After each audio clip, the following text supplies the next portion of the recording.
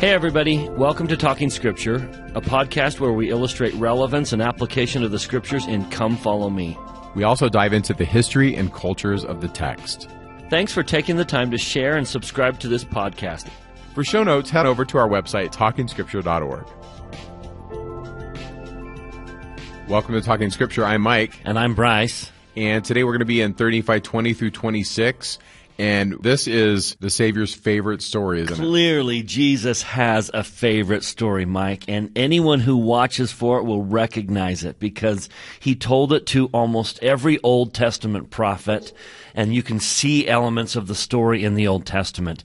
Especially it appears when they were discouraged. That when they were downtrodden because they looked at their own people and they saw failure and disobedience and breaking covenants, that's the moment that Jesus would tell them the story. He does that exact same thing with Ether in the Book of Mormon, who really was an Old Testament prophet. When Ether gets discouraged as he watched the Jaredites fall apart, he gets a version of the story. Jesus tried to tell the story to the Jews in the New Testament, but the Father forbade him because they weren't quite prepared to receive it. And so he comes to America, and he has a righteous audience, and so he finally gets to tell the full version of the story. And it's just fun to see him do it. You can almost sense the thrill and excitement on the Savior's part as he tells this story. There is no question he has told it repeatedly to Russell M. Nelson, and it is now Russell Nelson's favorite story, and Russell Nelson tells the story every time he can. And so let me just kind of point out that he started it back in 15 and 16. Let me see if I can point out a few words here, and you see if you can recognize the story. So, chapter 15, he introduced the idea that I told the Jews about you by saying, other sheep I have, but that's the only thing the Father would let me say because they weren't prepared. But I say unto you that you were the other sheep I was referring to. So Jesus makes it definitive that in John 10:16, other sheep I have, he's referring to the Nephites and the Lamanites in America. And he says to the Nephites and Lamanites, I was telling them about you. And then he tells in chapter 16, verse 1, now I'm telling you Nephites and Lamanites that I have other sheep that I'm going to go visit. And that now brings up the story. That's kind of the setting. Hey, I'm going to go visit the lost 10 tribes of Israel. Now notice some key words that he starts to use. In verse 4, he uses the key word scattered. Scattered forth upon the face of the earth. And then verse 15, and then I will gather them. Verse 7, behold, because of their unbelief, saith the Father, because of the unbelief of you, O house of Israel, in the latter days shall the truth come unto the Gentiles, that the fullness of these things shall be made known unto them. That, my dear friends, is the Savior's apparent favorite story. He's always talking about the restoration, the triumph of the one generation that will not fall into apostasy, the triumph of those in the latter days who will live the gospel. That's why every prophet wanted to see it, because when they would fail, when their own people would fail, wouldn't you want to look to a generation that would succeed? So now he gets interrupted because, they weep because he's going to leave. And then he's moved by compassion. So then they have the sacrament and then the calling of the 12. So now chapter 20, he once again appears. This is another visit. And he performs the sacrament again. And then he starts back into the story. Chapter 20, verse 13, which shall be scattered. So that's kind of the beginning of the story, is the scattering of the house of Israel. But then they will be gathered in from the east and from the west and from the south and from the north. And that's what President Nelson said in conference is his favorite story. It's one that has consumed him, his whole ministry, the gathering of Israel. Verse 14, it involves certain lands. And that's a fascinating story. So verse 15, you see the word scattered. And then in verse 18, gathered. And then verse 20, this people will I establish in this land. And then he starts talking about a city. We're going to build the greatest city that earth has ever known. It shall be a new Jerusalem. And so you kind of just see this story being rehearsed. If you get to chapter 21, it gets pretty intense here. Verse 9, for in that day, for my sake, shall the Father work a work, which shall be a great and a marvelous work. Tell me how many of those words now ring a bell, right? In that day, for my sake, shall the Father work a work, which shall be a great and a marvelous work. And now, verse 10. If we were to pinpoint this down to one individual, which we don't have to, but just if we were to pinpoint this down to one single person, 3 Nephi 21, verse 10. But behold, the life of my servant shall be in my hand. Wherefore they shall not hurt him, although he shall be marred because of them. Yet I will heal him, for I will show unto them that my wisdom is greater than the cunning of the devil. There's a lot of key words in there that he will use specifically in the life of the prophet Joseph Smith. So first he talks about a work that is great and marvelous, and then a servant who will be marred. But I will heal him. And then that phrase, my wisdom is greater than the cunning of the devil, is almost a word-for-word quotation that he uses in section 10 to describe him thwarting Satan's plan to destroy the Book of Mormon through the loss of the 116 pages. He says that I will show that my wisdom is greater than the cunning of the devil. So clearly Jesus is referring to Joseph and the restoration. But I love to look at verse 10 in terms of every servant of the Lord in the latter days. Every missionary that goes out ought to read 3 Nephi 21, verse 10 to their mom. Because it's true of every one of the Lord's servants, that he will hold his servants in his hands in the latter days. I think you can add verse 11 to that. I mean, look what it says there. If you don't believe in my words, who am Jesus, and then skip down where it talks about the words that will give unto him power, that he shall bring them forth to the Gentiles. So now we're talking about the servant. They shall be cut off from among my people who are of the covenant. In essence, my packaging of this today in 2020 is, if I'm going to rail against the president of the church, well, I'm going to cut that thread. And that's Brigham Young, right? That's exactly Brigham Young in Kirtland. They says, don't cut the thread to the prophet. That's so important. Yep. Don't cut the thread to the prophet.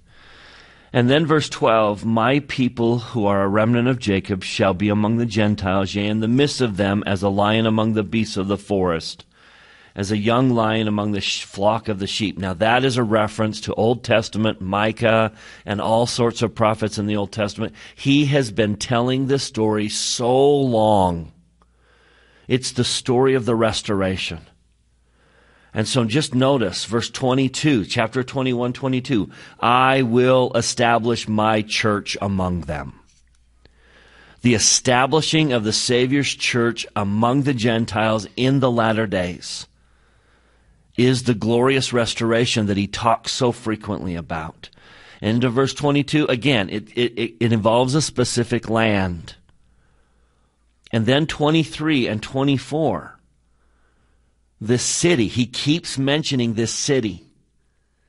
My people will build a city. In fact, the whole restoration is so that they can build a city, which shall be called a New Jerusalem. And then shall they assist my people, and they will gather into this land, into the New Jerusalem. So Jesus has been telling the story of the restoration from the very beginning. Now let me just show you what it must have been like to be an Old Testament prophet. And we're going to use Ether in the Book of Mormon because that book didn't go through the hands of the great and abominable church and lose plain and precious parts. So flip with me to Ether just for a brief moment. Let me just show you this story. So towards the end of Ether, if you go to like 11 and 12... look at chapter 11. The chapter heading says, wars, dissensions, and wickedness dominate Jaredite life. And then chapter 12. This is the prophet Ether pleading, and this is his great sermon on, between Ether and Moroni. It's their sermon on faith. And then chapter 13 is just kind of an odd little chapter, right? I wonder if Ether was getting discouraged by the wickedness of his people, and so the Lord told him the story. Notice the chapter heading. And then notice verse 6, a new Jerusalem would be built upon this land. And listen to the description of the city. Verse 8, wherefore the remnant of the house of Joseph shall be built upon this land, and shall be a land of their inheritance. And they shall build up a holy city unto the Lord, like unto the Jerusalem of old, and they shall no more be confounded until the end come, when the earth shall pass away. And then verse 10, speaking of this beautiful city, and then cometh the new Jerusalem, and blessed are they who dwell therein. For it is they whose garments are white through the blood of the Lamb. Now, why would Ether get that story at that moment? Doesn't that seem odd? That why would Ether need to know that? And it sure seems to me that the Lord would cheer up downtrodden prophets who are a little discouraged as they watch their own people reject the truth. He would cheer them up with the story of the restoration. We see the same thing in the New Testament with the dissolution of Christianity. John sees the same vision, and it's almost like it's going to be okay. It's going to be okay. Now, if you think about it, the Book of Mormon ends horribly. The Book of Mormon would make a horrible movie, right? Because bad guys win and good guys lose. But the last chapter of the Book of Mormon is what makes the Book of Mormon such a beautiful story. Because the last chapter of the Book of Mormon is the restoration. It's what the people will do with the Book of Mormon in our day. We, my dear friends, we are the Savior's favorite story. And that should compel us to rise up from the dust and shake off the dust and be Israel. I hope you heard what Russell Nelson said, that Israel is a people where God has prevailed. And that in the latter days, God is going to prevail. One final glorious dispensation where we do not fall into apostasy. And that's what Jesus is trying to do here. Don't get so caught up in chapter 20 and 21. Don't get caught up into the details. A lot of people get caught up in the details, and they want to know the order in which things are going to proceed in the second coming. See the glorious story. Now let me share with you a quotation from Jeffrey R. Holland about this marvelous story. He once gave a fireside to the youth, pled with them to accept their part of the story, and then said the following. I have a theory about those earlier dispensations and the leaders, families, and people who lived then. I have thought often about them and the destructive circumstances that confronted them. They faced terribly difficult times and for the most part did not succeed in their dispensations. Apostasy and darkness eventually came to every earlier age in human history. Indeed, the whole point of the restoration of the gospel in these latter days is that it was not able to survive in earlier times and therefore had to be pursued in one last triumphant age. We know the challenges Abraham posterity faced and still do. We know of Moses' problems with an Israelite people who left Egypt but couldn't quite get Egypt to leave them. Isaiah was the prophet who saw the loss of the 10 Israelite tribes to the north. Jeremiah, Ezekiel, Daniel were all prophets of captivity. Peter, James, and John, and Paul, the great figures of the New Testament, all saw apostasy creeping into the world almost before the Savior had departed, and certainly while they themselves were still living. Think of the prophets of the Book of Mormon living in a dispensation ending in such painful communication between Mormon and Moroni about the plight they faced and the nation they loved, dissolving into corruption, terror, and chaos. In short, apostasy and destruction of one kind or another was the ultimate fate of every general dispensation we have ever had down through time. But here's my theory. My theory is that those great men and women, the leaders of those ages past, were able to keep going, to keep testifying, to keep trying to do their best, not because they knew that they would succeed, but because they knew that you would. I believe they took courage and hope not so much from their own circumstances as from yours. A magnificent congregation of young adults like you tonight, gathered by the hundreds of thousands around the world in a determined effort to see the gospel prevail and triumph. One way or another, I think virtually all of the prophets and early apostles had their visionary moments of our time, a view that gave them courage in their own less successful areas. Those early brethren knew an amazing amount about us. Prophets such as Moses, Nephi, and the brother of Jared saw the latter days in tremendously detailed vision. Some of what they saw wasn't pleasing, but surely all of those earlier generations took heart from knowing that there would finally be one dispensation that would not fail. Ours, not theirs, was the day that gave them heavenly and joyful anticipation and caused them to sing and prophesy of victory. Ours is the day, collectively speaking, towards which the prophets have been looking from the beginning of time. And those earlier brethren are over there still cheering us on in a very real way. Their chance to consider themselves fully successful depends on our victory and our faithfulness. That's the story.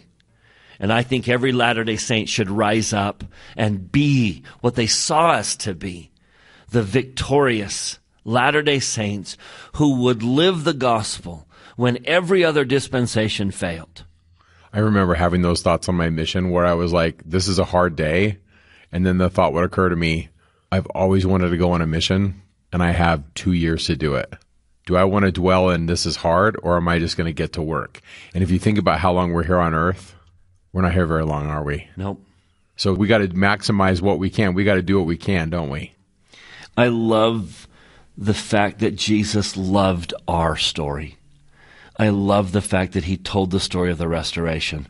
And so sometimes when I look around and I see discouragement and despair, I just think, wait a minute, we ought to rise up and be the people that he saw that we would be.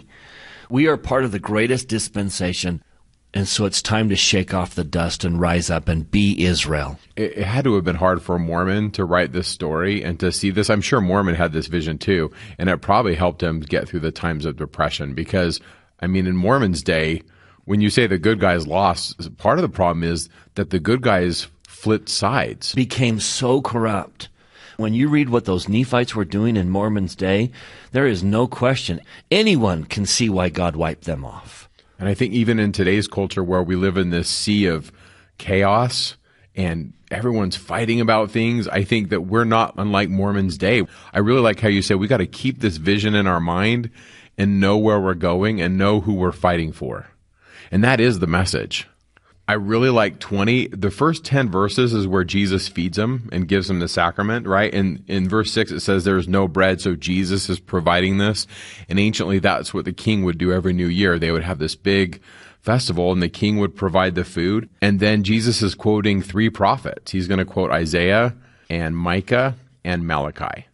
And this is kind of a really cool thing to look at structurally, but the 20th and 21st chapter is written in such a way that it's poetic, that it's a chiastic structure, meaning that the front end and the back end are the same, and then B is the same as B prime and so forth. And then you get to what's called the apex of the chiastic structure, which is the center or the central message. And so this starts in the 20th chapter, right after he feeds them, right in verse 10, and then it concludes in the end of 22.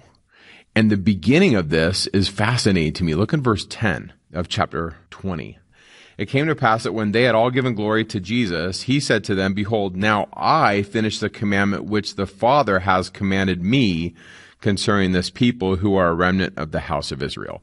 And I'm just going to call that the Father and the Son are working together. That's the beginning. And the end of this structure is the same message. So go with me to 3 Nephi 21, verse 28, and look what it says. Yea, and then shall the work commence, the work of the gathering, pretty much everything President Nelson's talking about. The work will commence with the Father among all nations and preparing the way whereby his people may be gathered home to the land of their inheritance. And they shall go out from all nations, and they shall not go out in haste, nor by flight. For I will go before them, saith the Father, and I will be their reward. And so it begins and ends with this message that there's going to be this gathering, and the Father and the Son are going to work together. Now, we'll provide in the show notes all the details of this. It's beautifully constructed, that when Mormon put these teachings together, he's showing you that the Father and the Son are working together, and it's just fascinating. And he talks about things like America being the land of the inheritance, and that New Jerusalem will be the Lord's covenant that he made with Moses and the prophets, and that the gospel in Zion will be established. And then there's some interesting things in here about the kings of the world being speechless. This is a quotation right out of Isaiah 52:15.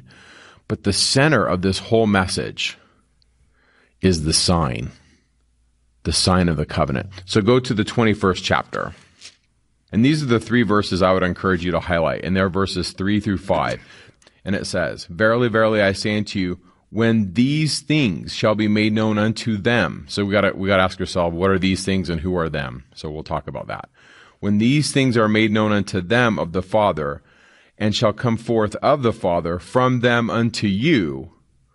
Well, what's that talking about? Well, these things are the words of the Book of Mormon. When the words of the Book of Mormon are going to come forth, and they'll be made known unto them. And them is going to be the Gentiles, Joseph Smith and his associates and the early members of the church, as they took the words of the gospel and the Book of Mormon to the people. That's the sign that the gathering is taking place, this story.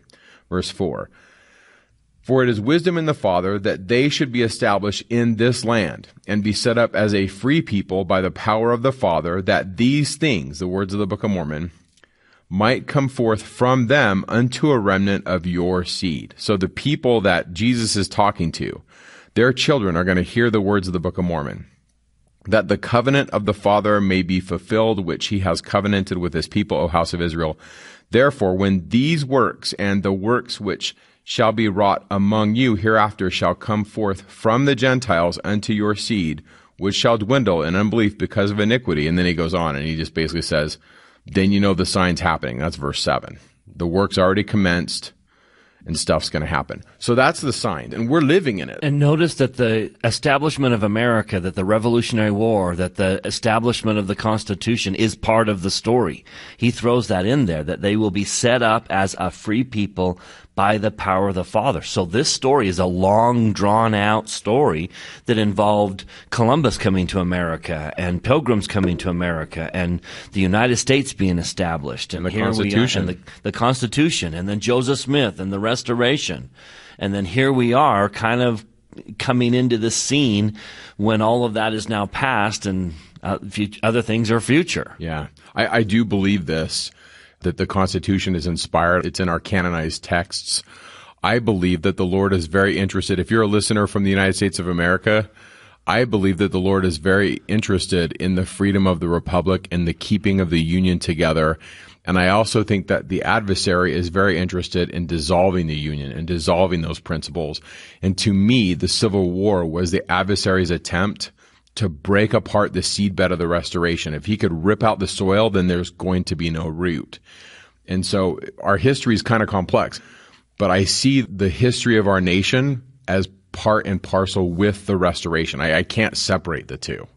God is part of this. God is involved in this. And so we kind of stand on this privileged position as Americans to take the gospel to the world. I think that puts us in a distinct position, that we have a responsibility. Look in the 20th chapter, verse 18. It talks about, "I will gather my people together as a man gathereth his sheaves unto the floor." So I want to talk about that just for a second, and then we'll get to Micah. So the early threshing floor was a piece of property that David purchased. Now, it's a pun if you go to 2 Samuel 24, 16 and 17, but you got to read the rest of 2 Samuel 24. We read in there that David purchases the threshing floor from a guy whose name is super close to the word for the Ark of the Covenant. It's like so close. And so what that threshing floor becomes is the center of the Holy of Holies, this threshing floor. There's this narrative in the book of Ruth, chapter 3, where Ruth proposes marriage to Boaz, and it says that she proposed to him on the threshing floor, where they separated the chaff from the wheat. That piece of property that David purchased, that the Holy of Holies becomes a symbol for the temple itself. It becomes this symbol for life. That sacred space represents the family, represents what life is. And so when Jesus says, I will gather my people as a man gathereth his sheaves, it's multi-layered. Yes, he's going to gather us. Yes, we gather wheat, but it's rich in temple symbolism. And what God is trying to say is, this is more than just gathering wheat. He says, I'm going to make you mine, and you're going to have the seeds of life in you. And so that's a really important thing. Now, from a cultural perspective, the Greeks, when they got together and they would watch these dramas played out, and this is the beginning of theater, the beginning of all of our movies and our theater and our drama come out of this tradition, we would sit around in a circle anciently around the threshing floor, and that's where the drama would be played out. And the drama would be the forces of light against the forces of darkness, and hopefully if it was a good story, the forces of light would win out. And it was all being played out on the threshing floor. And if you think about the temple, this is Hugh Nibley, where he says drama and these stories, they come out of the temple. And then we have these symbols of kingship. So now we're into the Micah passages. So if you go to 3 Nephi 20, verse 16, he says, Then shall ye, who are the remnant of the house of Jacob, go forth among them. And ye shall be in the midst of them, who shall be many, and ye shall be among them as a lion amongst the beasts of the forest, and as a young lion amongst the flocks of sheep. Who, if he goeth through, both treadeth down and teareth in pieces, and none can deliver. He quotes Micah 5 twice. Look at verse 12 of chapter 21. And he says kind of the same thing. And then he goes into quoting more of Micah. If you go to verse 14 to verse 19, he talks about, woe be unto the Gentiles, verse 14, except they repent. And then he says, I'll cut off thy horses out of the midst of thee, and I'll destroy thy chariots. That's quoting Micah 5:10. And then he says, I'm going to cut off their cities and their witchcrafts and their graven images and so forth. And so we read this and we're like, what is this even talking about? This is a really good commentary on these verses. And this is by Joseph Fielding McConkie and Robert Millett. And he says, it is interesting that in 3 Nephi 21, the master quotes a prophecy from Micah 5, 8 through 14, an oracle which uses language similar to what we just read.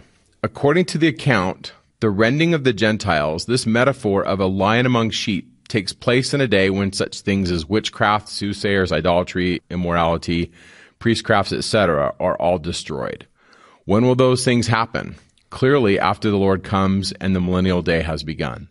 It would seem that the image of the remnant of Israel rending its Gentile enemies is symbolic of Israel's ultimate victory over its foes. A victory which comes when the Savior returns and the wicked are destroyed.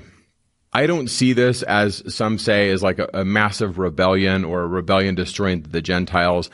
I read this text as a millennial text. What I mean by that is that one day the gathering will take place in such a way that the wicked will be destroyed and the righteous will reign. Now, that's a really tough thing. In 2020, when somebody says the wicked will be destroyed, it kind of sounds kind of mean. And if you think about the miracle of the Book of Mormon, I mean, the Book of Mormon doesn't have a lot of miracles in it. You don't see a lot of blind people healed.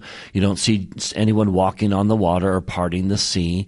But the Book of Mormon is filled with one miracle repeated many times, and it's the miracle of preservation against all odds.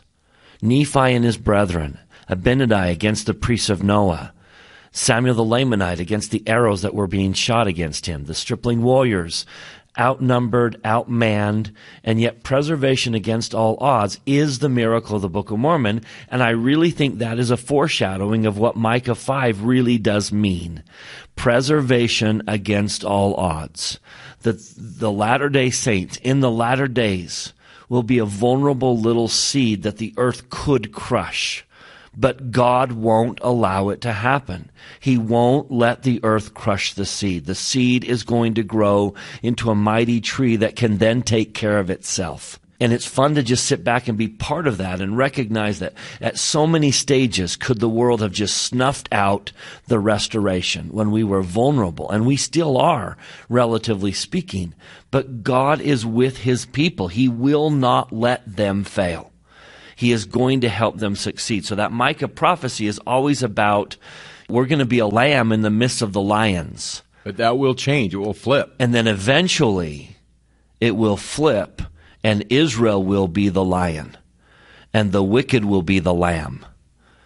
And I love as we sit back and look at the Book of Mormon's teachings of Micah, it just portrays this image of victory because God prospers us. When we were vulnerable and could have been destroyed, He delivered us. The very last verse of the first chapter of the Book of Mormon is that God's tender mercies will be upon the faithful to deliver them. There was a great speaker who said, we are getting more polarized. We have to make a decision. Not making a decision is a decision. Yeah. Yep. And this is an interesting distinction between the Book of Mormon and the Bible, Bryce. But in the Bible, we have God commanding Joshua and the followers to eliminate the enemy. But in the Book of Mormon, over and over again, the image is the wicked will destroy the wicked. And so I'm packaging Micah 5 in this context, and the way I'm going to look at it is God will let it happen. He will let the wicked devour each other, and the only source of truth or light as we become more polarized is going to be teachings of Jesus. Whether or not you're a Latter-day Saint, if you align yourself with those teachings, that's the only hope we have as a people. I'm reading a book right now about the founding of our country, and over again, the founding fathers said, we cannot make enough laws to make people be moral. There were two pillars they said that would make our country survive, and it was the family and the church. And if we had strong families and if we were religious, then we could be held together as a republic. And so what does Satan do? That's right. Let's destroy the family and let's destroy the churches. If we can attack those two and we can eliminate them, then we can have chaos. And so kind of my take, this is my Mike Day packaging of Micah 5:2. I could be dead wrong. But the way I see it is, of course the wicked will be destroyed. I see it as God letting them completely wreck each other, however that works. I know that there's the scriptures in here about the elements melting with fervent heat, but I like that reading as well. Now, there's a couple interesting things in here, Bryce, that I find fascinating. There's these two prophets mentioned. There's the one where they quote Deuteronomy, and then there's the one that you've mentioned about Joseph. Go to the one about the Deuteronomy passage. Go to 3 Nephi 20, right after the New Jerusalem passage in verse 22. Look what it says in 23. Behold, I am he of whom Moses spake. Behold, a prophet shall the Lord your God raise up unto you of your brethren, like unto me. Him shall ye hear in all things, and whatsoever he shall say unto you. And it shall come to pass that every soul who will not hear that prophet shall be cut off from among the people. So Jesus lays it out. He's quoting Deuteronomy 18, verse 15 through 19, where Moses says, there's going to be a prophet like me who's going to come up, and if you don't listen to him, you'll be cut off. And Jesus just says, guys, that's me. I'm that guy.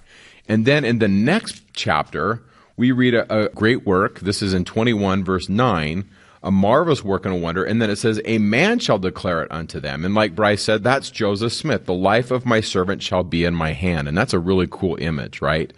That Joseph is in his hand. And then he says, if they don't listen, if you read the end of verse 11, they shall be cut off from among my people who are of the covenant. Both times, two prophets. And then turn the page. Or if you have a phone, just scroll. Go to the end of 22.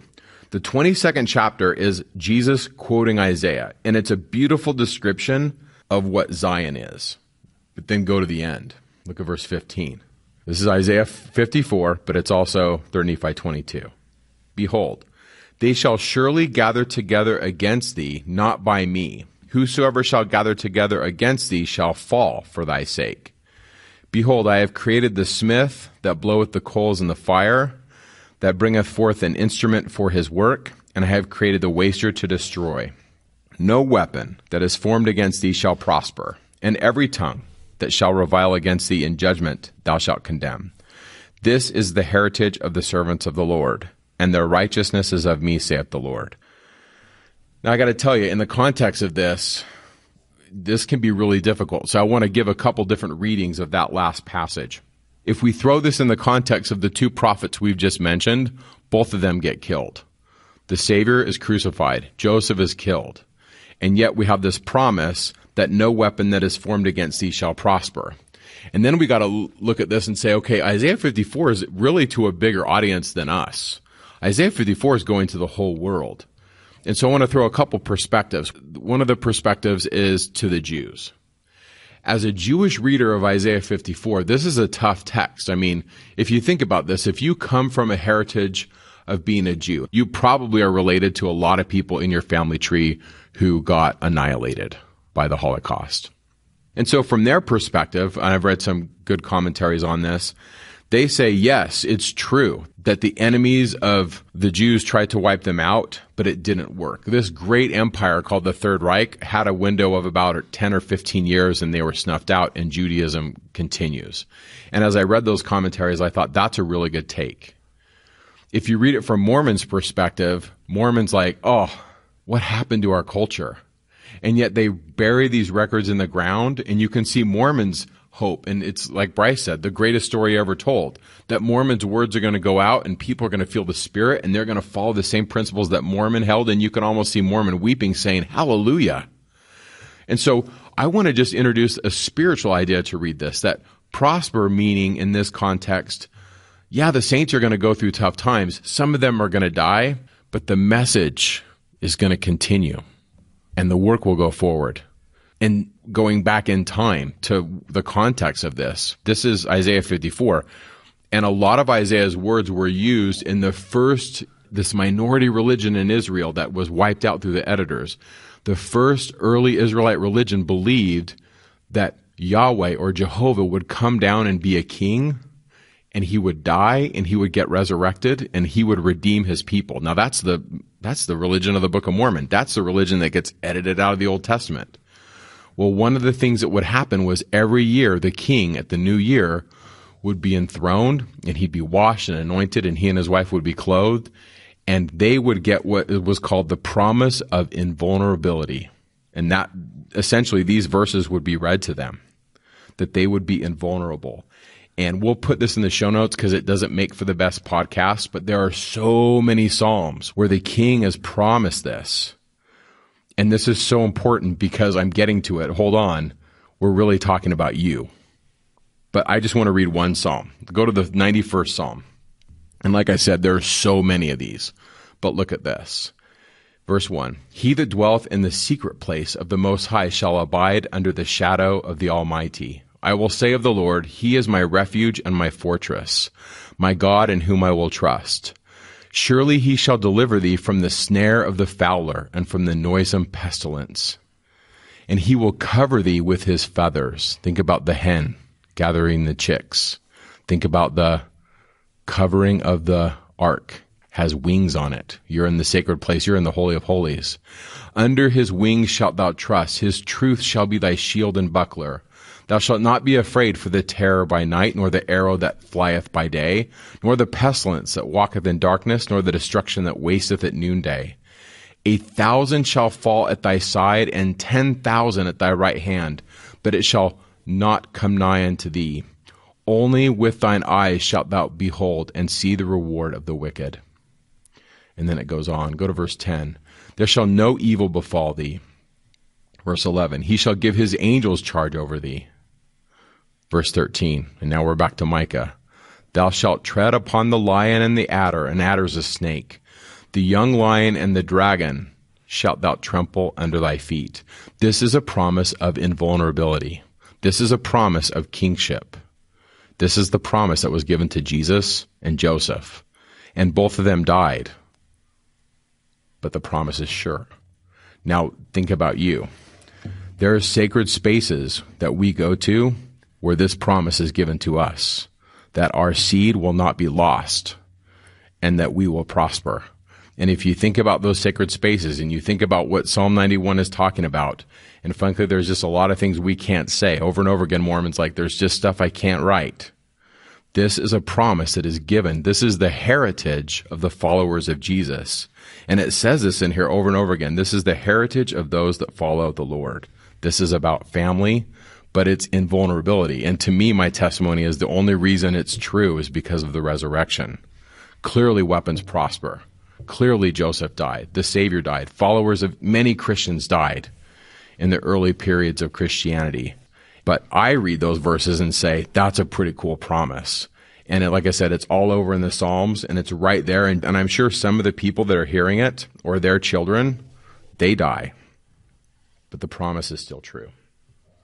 As symbolized by the Book of Mormon, because the Book of Mormon ends with utter destruction, and yet The Book of Mormon is a glorious story Yeah. because the message survives, and we in the latter days take that message and succeed. And so I just think that's the glorious hope of the restoration. And you've got to read these chapters. This is a tough block. 3rd Nephi 20 through 26 is a tough block of scriptures. But as you read through them, hear the underlying message, and that is the glorious triumph of God through the restoration. That billions of families are going to be sealed. Billions of families are going to be taught, whether it's in this life or through the work of the restoration, it's in the next life. God will succeed in this dispensation, and Jesus will come and we will triumph. And you and I are a part of that. I'm going to make up my jewels, he says. Yeah. We are a part of that. So the Savior quotes Isaiah in chapter 22, which is all about the victory of Israel. It's Isaiah chapter 54. It's the victory of Israel. Then in chapter 23, he commends us to read the words of Isaiah. And he kind of gives a hint on how to read Isaiah, too. He does. He says, all things that Isaiah spoke have been and shall be, which means Isaiah is teaching by patterns. And so find the pattern. If you want to know what shall be, look at what has been. If you want to understand Isaiah as in what has been, look at what shall be. And so a great commentary on Isaiah. And then Jesus asks Nephi to bring forth the records. And he says, now wait a minute. Didn't I command Samuel the Lamanite to prophesy something? And didn't it happen? And how come you didn't write it? Whoops. How come you didn't write about it? So this is a big deal. Jesus is drawing attention to something that he felt was very important, and yet they didn't think it important enough to write it into their records.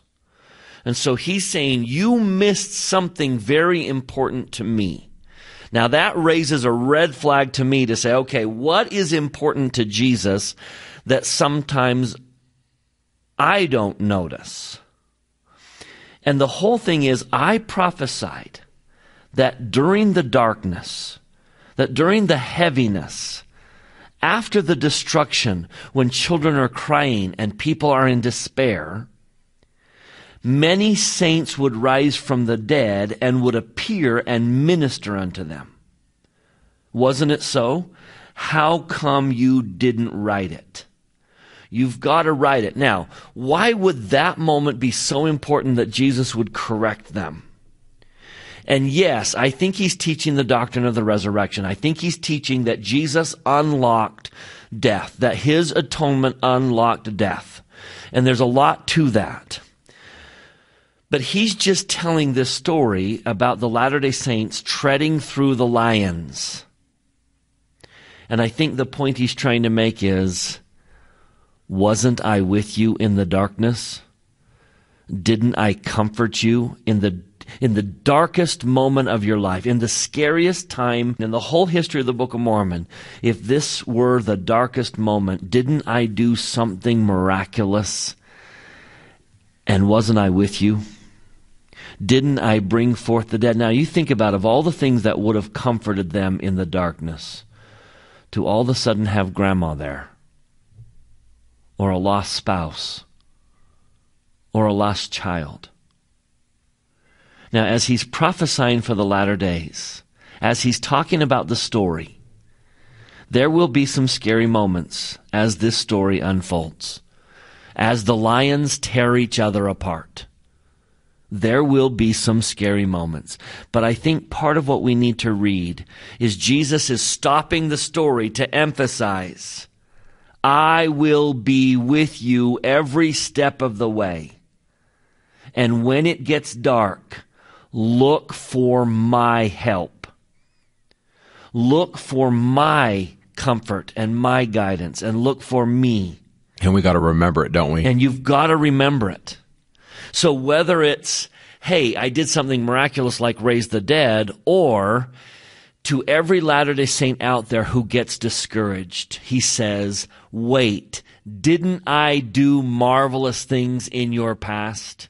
How come you're not remembering those marvelous things? How come you're not anticipating that I will do marvelous things again? And so seen kind of symbolically, the last part of chapter 23 is a beautiful message from the Savior to say, you forgot how significant that was. I need to remind you. I will be with you in the darkness. No matter what comes, no matter where this church is heading, no matter what our future lies, we can all trust that Jesus will be with us the whole way, as he has been with us all throughout the past. A practical application of what you're talking about reminds me of when I'm sad. We all have moments, right, where we're just having a rough time. Sometimes just talking about this stuff or just reading it, the light comes in. Yeah. There was a woman one time who came to President Ballard, and she said, my daughter is vexed with the evil spirit. Will you exorcise the demons? And he handed her a copy of the Book of Mormon, and he said, tell her to read this. And it was just so simple, right? And the mom was like, why would you tell me that? And he says, because you can't read this book and have darkness, the light will chase it out. And so I think that to me is a practical application. You know, the Savior said, if your eye be single, it shall be full of light. I have friends right now that are some of them making really bad decisions. And I just think, we've got to get light in our eye. And how do we do that, right? We got to remember these things, don't we? And again, I mentioned this earlier, but I'm going to go back to that very first chapter of the Book of Mormon, last verse. I, Nephi, will show unto all of you that the tender mercies of the Lord are upon all of us that believe in him and have faith in him and want to do what's right, to the deliverance. The tender mercies of the Lord will be with us in the future. That, I think, is part of the glorious story. It's not just what God is doing in the world. It's what God is doing in your life. What's he doing for me? What is he doing for you? That's what makes this such a great, glorious story, is that God will prosper in your life. I also believe, Bryce, all those promises about the prophets, about Joseph and about Jesus, on a very small level, you know, that image of where he says, that prophet I hold in my hand. I believe every time that I'm trying to serve the Lord, it's the Lord saying that about me. Mike, I have you in my hand. Yeah, and it's funny that we reference the loss of the 116 pages, because Jesus specifically says, I will show that my wisdom is greater than the cunning of the devil. And yet the loss of the 116 pages is a marvelous symbol for all of us. Heavenly Father knew 2,400 years in advance that Martin Harris would lose the 116 pages and put a backup copy in the Book of Mormon. He told Nephi to make 2 sets of plates. Clearly back in 600 BC, he told Mormon, throw that small set in, we're going to need it, even though it's a duplicate. So if the Lord knew 2,400 years in advance that we would need a backup copy of the first part of the Book of Mormon, then clearly he has been putting all the pieces in place in your life to help you succeed. It's the same message. I will not let Satan defeat you. It doesn't mean Joseph, that was a very painful experience for Joseph. One of the worst he'd ever had. And yet, I'm prepared. There's a plan here. And every single person needs to know that I am in the Lord's hands, and that just like he prepared a way for Joseph to escape, he has prepared a way for me to escape. The tender mercies of God are upon all of us. That's the story of the restoration. We can't forget it. I think there's another message, too, that's so important. It's that no matter how far you've come off the path, the Lord's ability and his power is greater than whatever it is you may have done. Joseph assumed he'd ruined the restoration. Yeah, all is lost, he says. All is lost. One of Satan's lies is, you know what, Bryce, you've gone too far. Yeah. You're irredeemable. You can't come back. You can't fix what you've broke. That's a lie. And Joseph didn't. He honestly thought, there's no way I've lost the translation. I've ruined this. And the Lord just smiled and said, no, you haven't. Yeah. And that symbolically applies to all of us, not just to Joseph. Yeah. So we got to do Malachi. So then in the next 2 chapters, he quotes 2 chapters of Malachi. Now, this is kind of odd. You would say, why does Jesus quote Malachi? What's the thread that weaves this together, Mike? And they don't have Malachi. They don't. Malachi is after Lehi left long before Malachi was a prophet. And so clearly you could say, well, this is good scripture that Jesus wanted to have in the Book of Mormon. But remember, the Book of Mormon was written for us. So why would Mormon include Malachi for us, knowing that we would have Malachi? And so there's a thread that weaves throughout here, Mike, right? What's the thread? Why Malachi? Notice the very first verse. Go to 3 Nephi 24. In the first verse it says, "It came to pass that he commanded them that they should write the words which the Father gave to Malachi, which he should tell them." So Jesus is like, okay, I'm going to give you this stuff. You guys don't have this material. And it came to pass that after they were written, he expounded them. And it kind of says it a few times where he expounds what Malachi is talking about. So go to the 25th chapter. And the 25th chapter is more of Malachi. It's Malachi 4. But then notice verse 1 of chapter 26. And it says, "It came to pass when Jesus had told these things, he expounded them unto the multitude, and he did expound all the things unto them, both great and small." And then in verse 3, he expounded these things unto them. And notice verse 6, where Mormon says, "I can't even tell you 100th part." But here's my take. I think the whole point of this is he's talking about family. He's talking about, okay, what's Malachi doing? Well, look in the 4th chapter of Malachi, or look in 3 Nephi 25. "Behold, the day cometh," verse 1, "that shall burn as an oven, and all the proud and all they that do wickedly shall be as stubble, and the day cometh that shall burn them up, saith the Lord of hosts, that it leave them neither root nor branch." We're back to this tree imagery. "And the Son of Righteousness will arise with healing in his wings," and he's going to, verse 6, "turn the heart of the fathers to the children." This is going to be explained to Joseph Smith by an angel, and Joseph is 17 years old when he gets this. So just think about this for a minute. At the very beginning of the Restoration, one of the very first revelations that we have canonized chronologically is to a 17-year-old boy. I'm going to read the whole section, all of section 2. This is Moroni to Joseph. He says, "Behold, I will reveal unto you the priesthood by the hand of Elijah the prophet before the coming of the great and dreadful day of the Lord. And he shall plant in the hearts of the children the promises made to the fathers. And the hearts of the children shall turn to their fathers. And if it were not so, the whole earth would be utterly wasted at his coming." That, to me, is about family. So Malachi prophesies. Jesus quotes that prophecy in the Book of Mormon. Joseph Smith has quoted that prophecy in section 2. We find that prophecy again quoted in section 128. It's all over the scriptures. Is it safe to say, as we culminate this great story, as you study the Savior's favorite story about the story of the restoration, it's almost as if he says that the whole point of the restoration, and I'm going to go out on a limb here, the whole point of the founding of America, so that we could restore the gospel, the whole point of the coming forth of the Book of Mormon, of the priesthood coming, the whole point of missionary work is so that families can be sealed for time and all eternity. That's it, the family. Otherwise, says Moroni to Joseph Smith, the whole earth would not have lived up to its purpose. The whole earth would have been a waste. And if I'm the adversary, what's my whole objective? The family. I've got to destroy it. That's right. And I've got to rip the republic apart. I've got to rip the principles of freedom apart. And I've got to attack it and never stop. And redefine what marriage is. And I've got to attack the family. And so I just think this is so significant that we end with Malachi and Malachi's prophecy of the coming of Elijah and the keys that Elijah would bring and the work that Elijah would bring. So lest we get caught up in the fact that the restoration is a cause in and of itself, the restoration is the means to do what we really need to do. The greatest story of them all is that Heavenly Father's purposes are to bind families for eternity. That everything else, so many people call the church the scaffolding, that it is building the eternal building.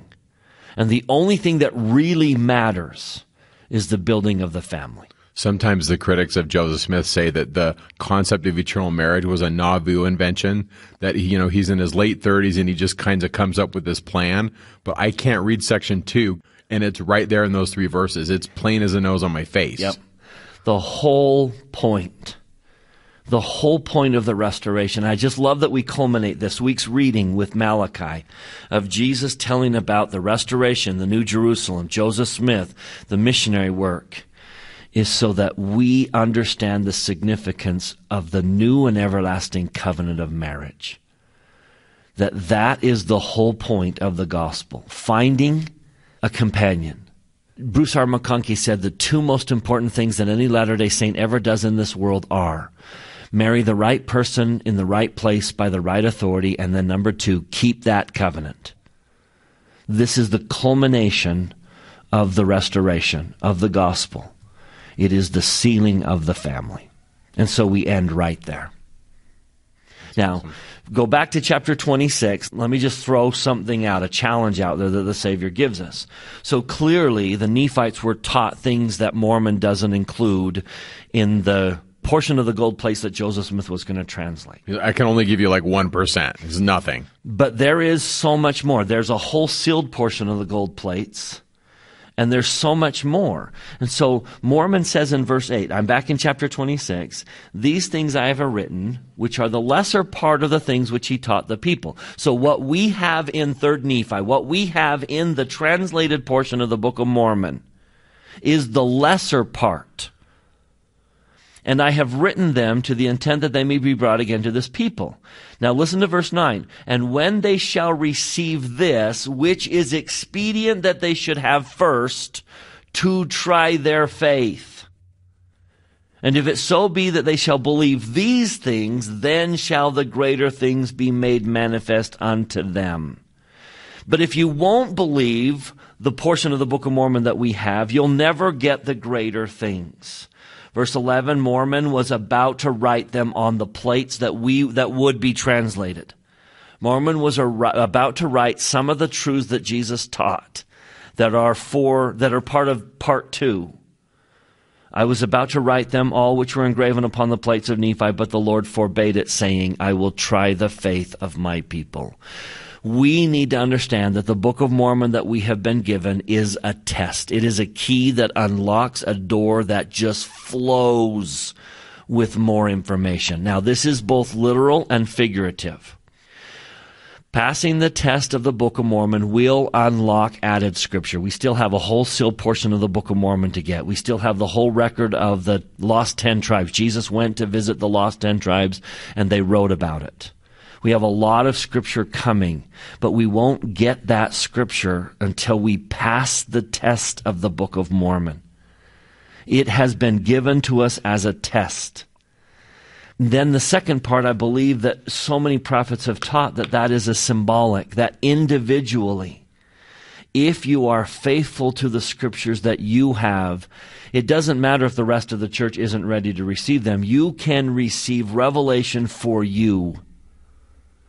That what unlocks revelation is passing the test of the revelation that we receive. Now, let me just give you an example of the early day saints, and I worry that we're still under this condemnation. If you'll turn to Doctrine and Covenants, section 84, the Lord mentions that the early saints, starting in verse 54, had treated something lightly. Their minds had been darkened because they had treated something lightly. And that treating it lightly brought the whole church under condemnation. And this condemnation resteth upon Zion, even upon all. And they shall remain under this condemnation until they repent and remember the new covenant, even, here's what they treated lightly: the Book of Mormon and the former commandments. I think he's including the Bible in that as well. We had forgotten. We have treated lightly the Book of Mormon and the former commandments. Have you ever had this happen, Bryce, where you read something and it was like you've read it 100 times and then you read it and your mind just opens and you're like, how did I miss that? How did I miss that? Have you ever been frustrated that your past self didn't catch what you're catching now? Yeah. To me, that's also getting new scripture, meaning I can read the same words on the page, but I'm getting new scripture. Yep. And notice how he finishes verse 57. Passing the test of the Book of Mormon is done in two ways. That we need to repent and remember the new covenant, even the Book of Mormon, and the former commandments which I have given them, not only to say, but to do. I think passing the test of the Book of Mormon is done by what we say. We need to use it more. We need to use it in our sermons. We need to use it in our sacrament talks. We need to use it in family home evening. We need to use it often. We need to use the teachings of the Book of Mormon. We need to say them more often. We need to testify of the Book of Mormon more frequently. But more than that, we need to live the Book of Mormon. We will unlock new Scripture when we live the teachings of the Book of Mormon that we have. If you want more Scripture, live the truths of the Book of Mormon. Live what we're being taught. Use it more often. Use it more in your families. Use it more in family home evening. Use the Book of Mormon to solve your personal problems. Find answers in the Book of Mormon. And when we do that, we unlock other revelation. But we have to do it by what we say and by what we do. And so the Book of Mormon is a test. It's a test. Neal A. Maxwell said the following regarding that test, and this pains me to read this, but I wonder how, if we as a church are still not passing the test, if we're still treating lightly the Book of Mormon, both to say and to do. Neal A. Maxwell said, "Thus the Book of Mormon is like a vast mansion with gardens, towers, courtyards, and wings. There are rooms yet to be entered with flaming fireplaces waiting to warm us. Yet we as church members sometimes behave like hurried tourists, scarcely venturing beyond the entry hall." We've got to get to the upper rooms of the Book of Mormon. We've got to get to the closets and the basements and the backyard. The Book of Mormon should be a lifetime pursuit, something that we never put down. Of that book, I testify with everything I live for, everything that I am. But I also testify that the whole point of that book is to make eternal families. Make the family last for eternity. And with that, we thank you for listening, and we'll see you next week. Talking Scripture is not an official production of the Church of Jesus Christ of Latter-day Saints. The opinions expressed in this podcast are Mike and Bryce's opinions only. We refer you to official church sources and the church website to clarify any doctrinal questions.